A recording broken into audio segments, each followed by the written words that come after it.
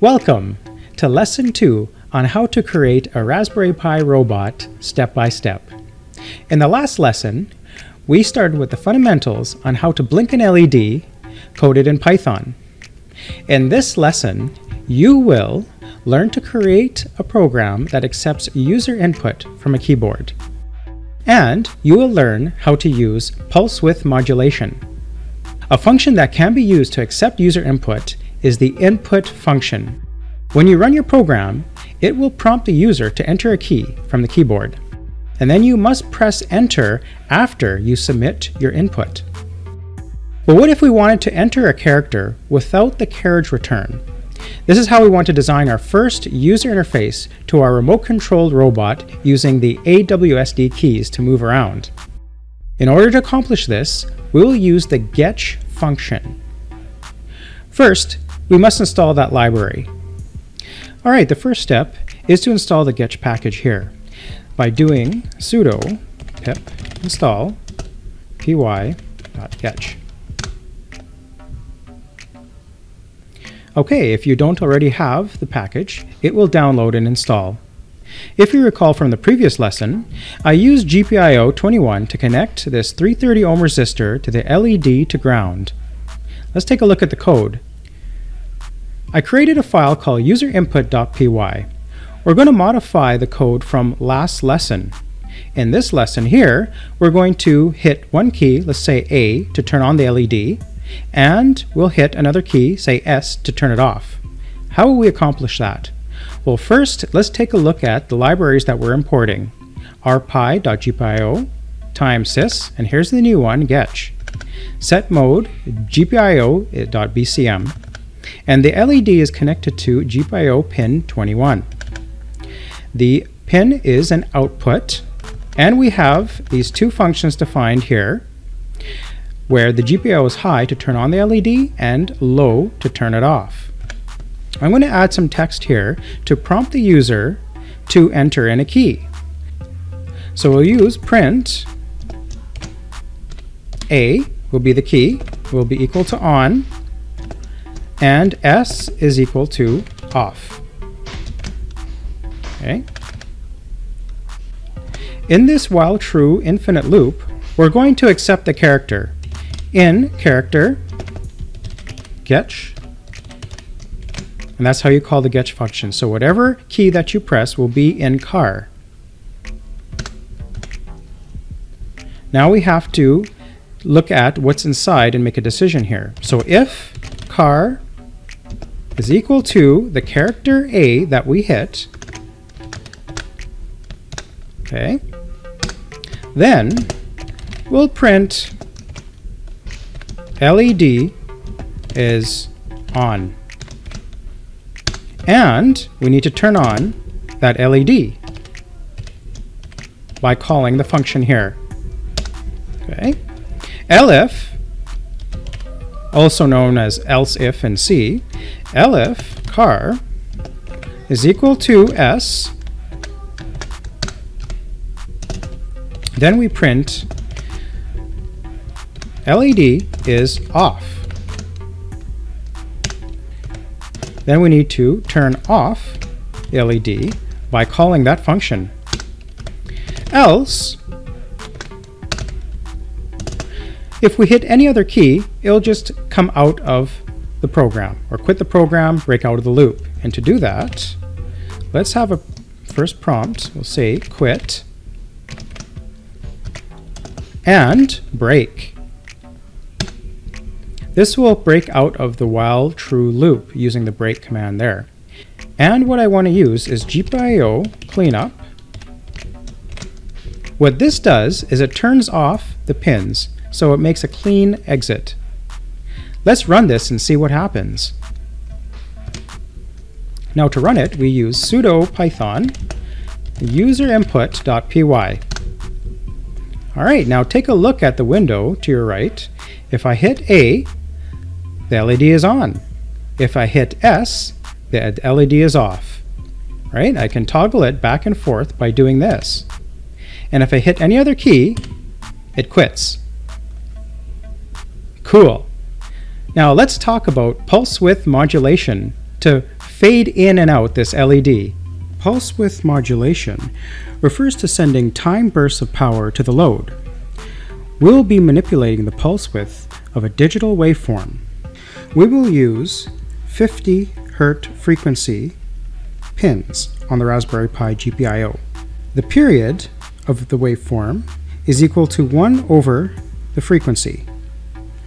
In this case, 1 over 50 Hz is equal to 20 milliseconds.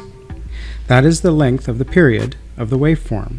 To determine the length of time a pulse is high in the period of this pulse waveform, we calculate what is known as the duty cycle.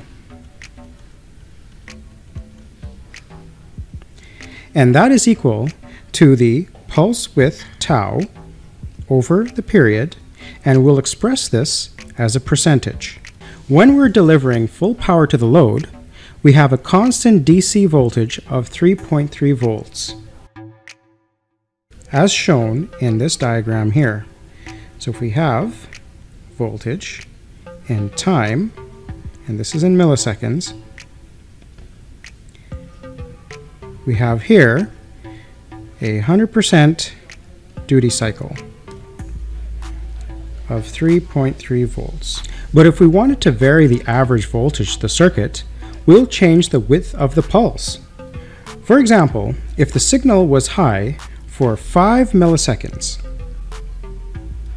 this is the voltage, this is the time in milliseconds, and here, tau, the pulse width, is 5 milliseconds, and the total pulse period is 20 milliseconds. In this case, the duty cycle is equal to 5 milliseconds over 20 milliseconds times 100 is equal to 25% duty cycle, which means that the pulse is high 25% of the time. If we wanted to increase the pulse width to, say, 10 milliseconds, the duty cycle shown as here.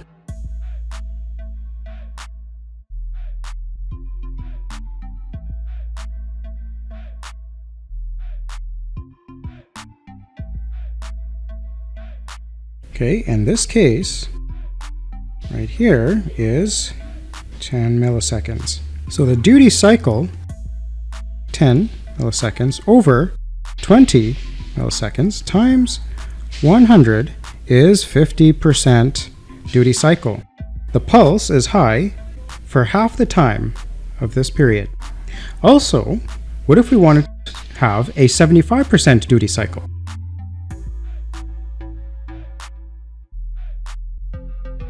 And that would be 15 milliseconds. So the duty cycle will be calculated as 15 milliseconds over 20 milliseconds times 100, which is 75%. By varying the pulse width, we can control the average voltage and current to the load. This is used to create the fade in and fade out effect in the LED and control the speed of the motor. Let's take a look at the code. I created a file called ledfade.py. As you can see, I have my libraries imported, set mode BCM. We're going to use LED21 as usual here, and we're going to do the GPIO is output.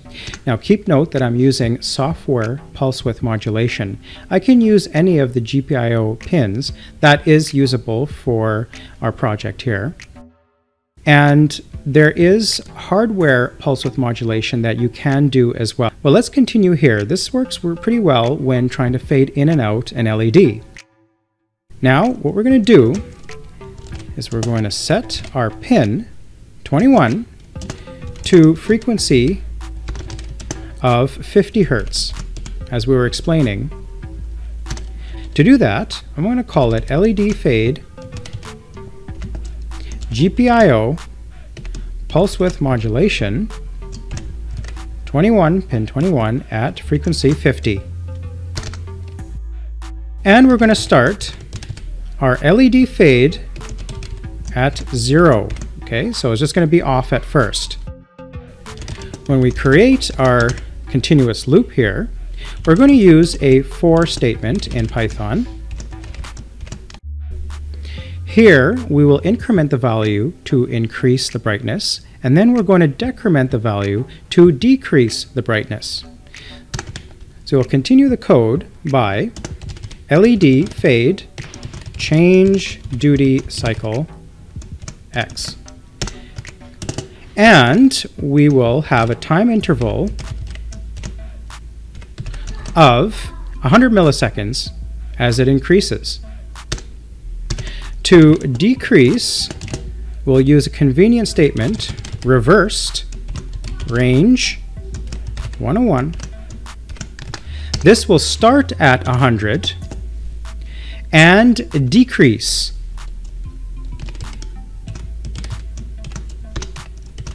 change duty cycle X. And we'll keep the same time interval of 100 milliseconds. Okay? Let's run this and see how that works. Now to execute the script, we'll go python led fade.py. Now as you can see on the window to your right, the LED is fading in to its maximum brightness as that value in the for loop increases. Once it reaches the maximum, it will then start decreasing the value as it fades out. Your assignment is to combine the code that you learned today. How about once you enter in a key, then it activates the LED to fade in and out? What about changing the delays a bit to see if you can fade it in and out faster or slower? In this lesson, you learned how to accept a user input from a keyboard and pulse width modulation. We'll use PWM concepts on a future lesson to do speed control and to control a servo motor. On the next lesson, lesson 3, we're going to look at motor control. Don't forget to hit that notification button so you don't miss the next video. I can't wait to see you next time.